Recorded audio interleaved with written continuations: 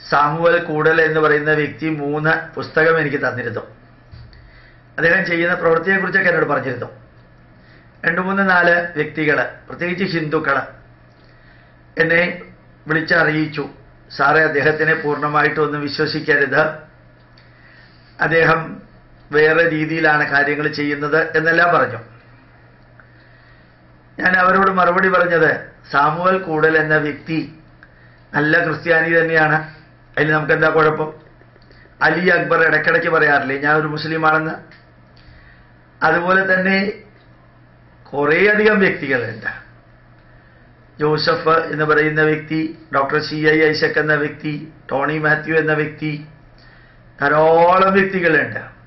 അവരൊക്കെ ക്രിസ്ത്യാനികൾ തന്നെയാണ്. ഇന്ത്യൻ ഇൻസ്റ്റിറ്റ്യൂട്ട് ഓഫ് ക്രിസ്ത്യൻ സ്റ്റഡീസിൻ്റെ ചെയർമാനാണ് ജോസഫ് എന്ന് പറയുന്ന വ്യക്തി. അദ്ദേഹം അടുത്ത കാലത്ത് ദിവംഗതനായി, ഈ ലോകത്തുനിന്ന് യാത്ര പറഞ്ഞു.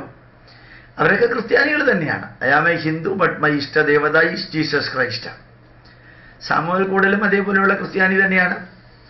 പക്ഷെ ക്രൈസ്തവ ജനത കാട്ടിക്കൂട്ടുന്ന അച്ഛന്മാരുടെയും ബിഷപ്പുമാരുടെയും കന്യാസ്ത്രീകളുടെയും ഈ ഓരോ വിഭാഗത്തിൽപ്പെടുന്നവരുടെയും തിന്മകളെ പച്ചയ്ക്ക് പൊളിച്ചടുക്കി അവരുടെ റൂട്ട് സനാതനധർമ്മമാണെന്ന് അവരെ ഓർമ്മിപ്പിക്കുന്നു.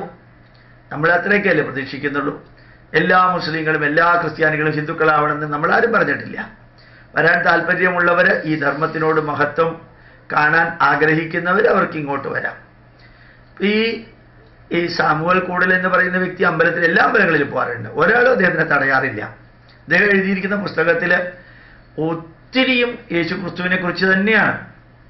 ക്രിസ്തുവിലേക്ക് മടങ്ങണമെങ്കിൽ ഗീതയിലേക്ക് മടങ്ങണം എന്ന് പറഞ്ഞ ആളാണ് അദ്ദേഹം. എഴുതി 3 പുസ്തകം തന്നിട്ടുണ്ട്. അടുത്ത ദിവസങ്ങളിൽ ഞാൻ ചിലത് വായിക്കുന്നുണ്ടാവും. നാളെ അതിരാവിലെ യാത്രയുള്ളത് കൊണ്ട് ഇന്ന് റെക്കോർഡ് ചെയ്തിട്ട് നാളെയും മറ്റന്നാളെയും റിലീസ് ചെയ്യാൻ പാകത്തിന് ചെയ്യുമ്പോൾ 2-3 പേര് ആ കമന്റ് പറഞ്ഞത് വളരെ നന്നായി. വേറൊരാളൊരു കമന്റ് പറഞ്ഞിട്ടുണ്ട്, ഗോപാലകൃഷ്ണൻ സാമുവൽ കൂടലിനെ പൊക്കുന്നു, സാമുവൽ കൂടൽ ഗോപാലകൃഷ്ണനെ പൊക്കുന്നു. അപ്പം ഞങ്ങളെ 2 പേരെ പൊക്കിയാലും താഴ്ത്തിയാലും ഒരു ചുക്കും ചുണ്ടാകുമ്പോൾ ഞങ്ങൾക്ക് 2 പേർക്കും ഇല്ല. അദ്ദേഹം എൻ്റെ ഗുരുവുമല്ല, അദ്ദേഹം എന്നെ ഗുരുവായിട്ടും എടുത്തിട്ടില്ല. ശരിക്ക് 2 പേരും പരസ്പരം ബഹുമാനിക്കുന്നു, സ്നേഹിക്കുന്നു, ആദരിക്കുന്നു. അതിൽ ആദ്യമായിട്ട് കാണാൻ സാധിച്ചതാണ് ഇന്നലെ അല്ലെങ്കിൽ മിനിഞ്ഞാന്ന്. അതിനപ്പുറം പ്രത്യേകിച്ചൊന്നുമില്ല. അദ്ദേഹം ചെയ്യുന്നത് ഹിന്ദുക്കളെ ചതിച്ചും വഞ്ചിച്ചും പറ്റിച്ചും മതം മാറ്റുന്ന ചർച്ച്യാനിറ്റിക്കെതിരെ വാളെടുത്തിരിക്കുന്ന ആളാണ്. പച്ചയ്ക്ക് സത്യം വിളിച്ചു പറഞ്ഞ അത്രേ ഉദ്ദേശിച്ചിട്ടുള്ളൂ. അല്ലാണ്ട് ഇവിടെയുള്ള പള്ളികളൊക്കെ തകർക്കണമെന്നോ ഇവിടുത്തെ ക്രിസ്ത്യാനികളെ മൊത്തം കുത്തുവാളെടുപ്പിക്കണമെന്നോ ആരും ആഗ്രഹിച്ചിട്ടില്ല, പറഞ്ഞിട്ടുമില്ല, ഒന്നുമില്ല. ഇല്ലാത്ത പലതും പറഞ്ഞ് യേശുക്രിസ്തുവിനെയും ബൈബിളിനെയും ഇങ്ങനെ കച്ചവടം നടത്തുന്നതിനെതിരെ അങ്ങേര് ചെയ്യുന്ന കാര്യങ്ങളോട് നമ്മൾ യോജിക്കുന്നു. അതിൽ കൂടുതൽ എന്താ വേണ്ടത്? അതുകൊണ്ട് അദ്ദേഹത്തിൻ്റെ പല വീഡിയോകളും നമ്മൾ അപ്ലോഡ് ചെയ്തിട്ടുണ്ട്, ലിങ്ക് കൊടുത്ത് പ്രചരിപ്പിക്കുന്നുണ്ട്. നമുക്ക് എല്ലാവർക്കും അദ്ദേഹത്തെക്കുറിച്ച് ഒരേ അഭിപ്രായമുള്ളൂ. അദ്ദേഹത്തിൻ്റെ ലക്ഷ്യം ക്രിസ്ത്യാനികളെ നല്ല ക്രിസ്ത്യാനികളാക്കുക. അത് തന്നെയല്ലേ സായിബാബയും പറഞ്ഞത്? മുസ്ലിമിനെ നല്ല മുസ്ലിമാക്കുക, ക്രിസ്ത്യാനിയെ നല്ല ക്രിസ്ത്യാനിയാക്കുക, ഹിന്ദുക്കളെ നല്ല ഹിന്ദുക്കളാക്കുക. അദ്ദേഹവും അതേപോലെ ചെയ്യുന്നു. അതുകൊണ്ട് അദ്ദേഹം നല്ലവനാണോ ചീത്തവനാണോ, അദ്ദേഹം ഇതിലൂടെ ഹിന്ദുക്കളെ വഞ്ചിക്കാനാണോ ഉദ്ദേശിക്കുന്നത്? ആണെങ്കിലും നമുക്ക് വലിയ കുഴപ്പമൊന്നുമില്ല. അത് അദ്ദേഹത്തിൻ്റെ ദൗത്യം. നമുക്ക് നമ്മുടെ ധർമ്മത്തെ സംരക്ഷിക്കുക, പഠിച്ച് പഠിപ്പിച്ച് പ്രചരിപ്പിച്ച് നമ്മുടെ കൺവേർഷനുകളെല്ലാം ഒഴിവാക്കുക. അതിന് ക്രിസ്ത്യാനികൾ ഫോളോ ചെയ്യുന്ന ചതിയുടെയും വഞ്ചനയുടെയും വഴികൾ പച്ചയ്ക്ക് അതിനകത്തുള്ളവർ തന്നെ വിളിച്ചു പറയുമ്പോൾ അത് സത്യമാണെന്ന് ലോകത്തെ ഒന്നുകൂടി കേൾപ്പിക്കുക. അതിനകത്തും സത്യം കാണാനും കേൾക്കാനും താല്പര്യമുള്ളവരുണ്ട്. ഇപ്പൊ നമ്മുടെ യൂട്യൂബിൽ ധാരാളം ക്രിസ്ത്യാനികൾ നല്ല രീതിയിൽ കമന്റ് ചെയ്യുന്നുണ്ടല്ലോ. പണ്ട് എന്നെ തെറി മാത്രം പറഞ്ഞിരുന്ന ക്രിസ്ത്യാനികൾ, അവര് ഇപ്പോഴും അത് തന്നെ ആയിരിക്കും ചിലപ്പോൾ പറയുന്നത്. അല്ലാത്ത കുറേ ക്രിസ്ത്യാനികൾ നമ്മൾ അപ്ലോഡ് ചെയ്യുന്നതിനെ നല്ല രീതിയിൽ പോസിറ്റീവായിട്ട് പറയുന്നുണ്ട്. പോസിറ്റീവായിട്ട് പറയാൻ വേണ്ടി, പറയിപ്പിക്കാൻ വേണ്ടി നമ്മൾ പ്രത്യേകിച്ചൊന്നും പറയാറുമില്ല.